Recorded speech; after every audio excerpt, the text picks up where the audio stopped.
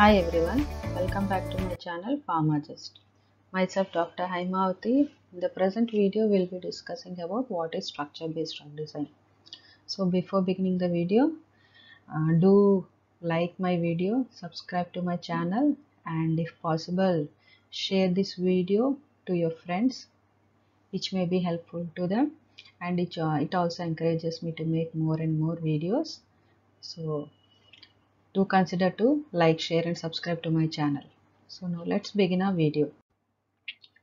So before understanding what is structure-based drug design, let us see some few examples which are available from structure-based drug design. So the HIV protease inhibitors, the amprenavir, the nelfinavir, and then we have zanamivir, which is a neuraminidase inhibitor, and then we have the erlotinib, which is a metastatic lung cancer inhibitor. So these are only some of the examples, some of the drugs which are available as a result of structure-based drug design. And in literature, we have many more drugs which are available as successful inhibitors in the market. You can study them also. And HIV protease inhibitors are one of the first case studies studied in structure-based drug design.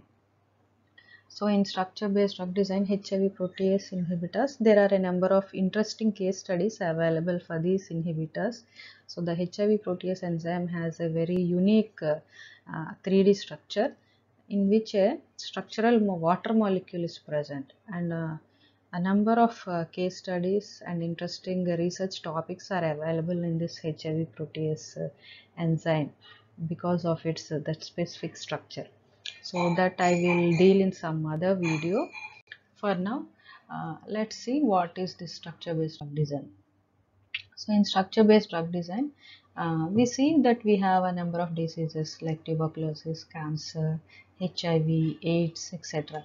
So what is the main causative factor for all these diseases? So the physical conditions and the stress related factors, everything, the human behavior, the human habits, etc., all this lead to these diseases. But uh, crucially, what happens inside the body? So because of the external factors, internally what happens? The alteration in the pathway of the gene takes place. So as a result, the gene is overexpressed. So every gene has a certain pathway which acts in its day-to-day life. So in a healthy human being, it has a natural pathway, but in these disease conditions, what happens? This pathway is altered, it is disturbed, hence some genes are overexpressed, so some proteins are overexpressed, and these overexpressed proteins, they cause these diseases. So what we need to do is identify the structure of the protein which is causing the disease. So if we identify the structure of the protein, then we can successfully inhibit the protein using some small molecules or ligands using computational tools. So these computational tools, they help in reducing the time and cost involved in drug designing. So a number of pharmaceutical companies, so this structure-based drug design is an integrated branch in the pharmaceutical companies because it helps in reducing the time and cost involved in the new drug discovery phase. So there are scientific groups especially devoted to structure-based drug design which are working continuously to identify more new and effective inhibitors for the diseases which are already available and for new diseases also. So for all this, ideally we need a structure of the protein. So this structure of the protein, it can be identified using the structural databases. So the structural database like the protein data bank, it has crystal structures and NMR structures of the proteins deposited in the database. So we can use those crystal structures for our structure-based drug design. When a structure is not available, we can use a homology model of the protein. So we have homology modeling techniques also which help in building the 3D structure of the protein when a structure is not available.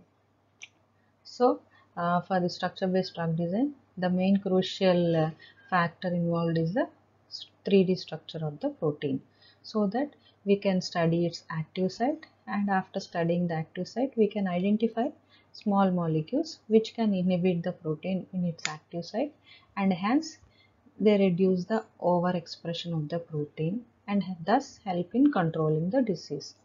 So this is the main goal of structure-based drug design, identifying an inhibitor for the protein. For this I have taken the case study. So the case study is my own publication. So in this I have mentioned this in my previous video also in homology modeling. So in that video I discussed about how I built the homology model, and in this here I am giving an overall view. So this article itself is titled as structure based drug design. So in the structure based drug design project, what I have done is I have identified some inhibitors for a protein called mycolic acid methyltransferase, MMA1. So this MMA1 is useful in inhibiting Mycobacterium tuberculosis, which is responsible for the disease tuberculosis. So this MMA1, it is a protein which is involved in the maturation of mycolic acids. So what I have hypothesized in this study is that if we can inhibit this MMA1 protein, then we can control this disease. So already a number of drugs are available, but still what we try to do is to develop more new and effective drugs which can act more effectively, which can reduce the treatment duration, which can reduce the side effects or toxicity related effects. So hence the new drug discovery aims at identifying more effective inhibitors, even though already some of the inhibitors are available or some drugs are available. So the goal of this new drug discovery or structure based drug design always is at identifying more newer and effective drugs than already available drugs.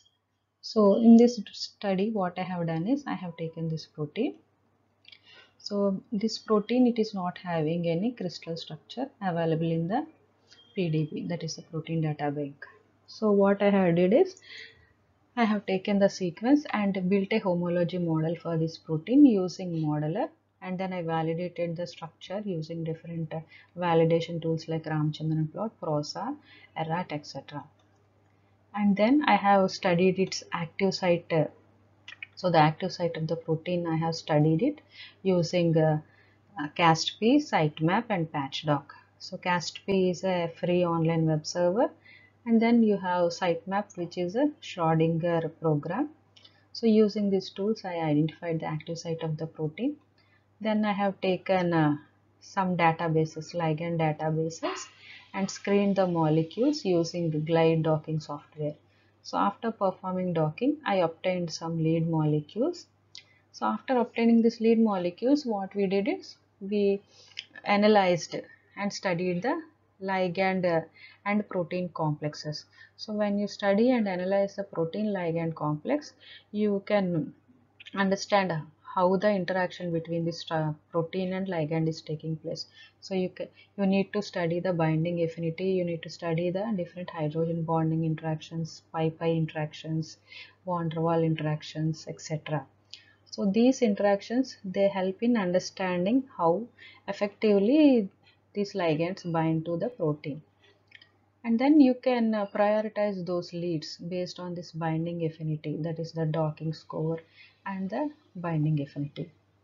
After that, you have to perform some in silico screening like ADMET, so that you have to eliminate potentially toxic molecules using Lipinski rule of 5, Jorgensen rule, and many physicochemical properties are there. So based on those filters, we try to filter out the potentially toxic molecules and then prioritize the best molecule.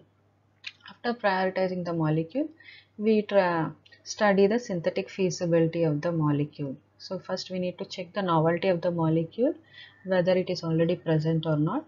And after checking the novelty, we need to check for its synthetic feasibility.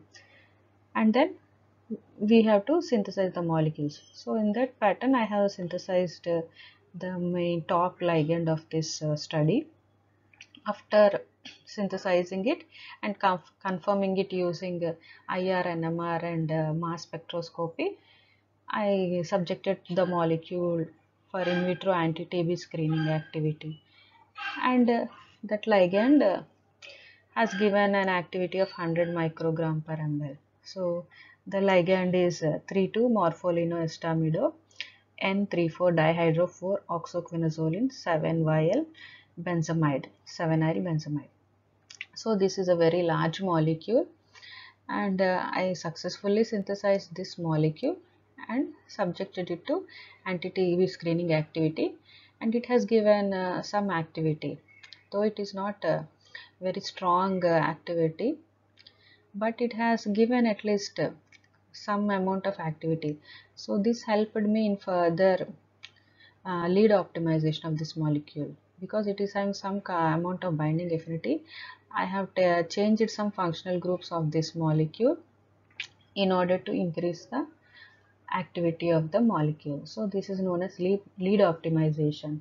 So this lead optimization study also I have published in another paper in a BMCL journal. So that case study also I will make another video. But for this, because this video is only about structure based drug design, so I'll stop it here. So for the structure based drug design, so how I identified this molecule. So for this molecule, I have taken a protein. Because that protein is not having any 3D structure, I developed a model for that, and I identified the active site, then performed virtual screening, and then perform the binding affinity analysis. So this binding affinity analysis is done manually and visually, and then the synthetic feasibility is checked. After the synthetic feasibility is checked, we synthesize the molecule and then subject them to in vitro screening. So here it is TB screening. In case of cancer compounds, it will be screened against cancer genes, and then the activity is tested.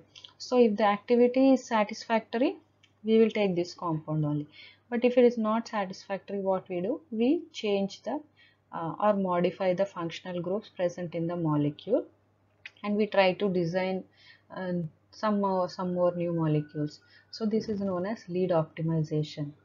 So in any structure based drug design, so the same steps are followed, and we identify a inhibitor for this so called protein. So this is about structure based drug designing. I hope you understood the video, and so if you like the video, so do not forget to like, share and subscribe to my channel.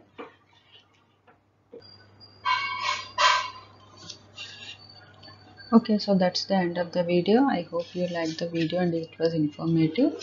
And before closing the video, I would like to add some more points. That is, so you are all computer experts. So all the computer aided drug design searching students are computer savvy people, I suppose. So you can visit the community tab in this channel. So where I'm uploading some information regarding some books or useful study material and some memes also. And I have links to my FB group, that is Molecular Modeling and Docking for Science Students, and a link to my Telegram channel known as ChemGenie. If you are interested, you can join these groups which are given in the description. And also, if you want to make videos on any specific topic also, you can mention in the comment section. I already received some comments to make videos on advanced topics in scoring functions and the use of machine language and artificial intelligence in drug discovery. Very soon I shall be making videos on them also. Also, I would like to mention that if anyone wants, they can volunteer in my work. So making the videos, it takes a lot of time and effort. So I need, if anyone can help me with my work. So I need help in content writing and video making and the making of PowerPoint presentations. So if you are interested, you can mail me at this email ID, that is info.pharmazest@gmail.com. So this P is small p, info.pharmazest@gmail.com. I'll mention in the description box also this email ID. So if you are interested, you can mail me at this email ID. And if you want to learn any specific course also, you can mail me in this mail ID. So thank you for watching my video. See you in the next one.